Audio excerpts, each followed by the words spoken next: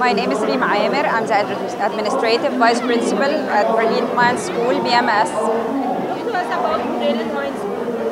Brilliant Minds School is a national school. It's using an international approach. And which is we are using integration between the subjects. We are using STEAM approach. STEAM refers to science, technology, economics, art, math.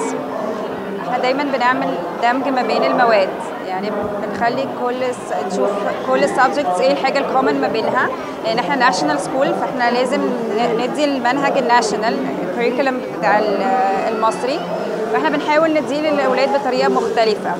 اكتر حاجه مهمه عندنا في المدرسه ان احنا we are focusing on the student profile، ان الولاد عندنا لازم يخرجوا من المدرسه عندهم 21st century skills، بيعرفوا يشتغلوا في تيم ورك، بيعرفوا يبريزنت ذير سيلف، بيعرفوا يوز التكنولوجي،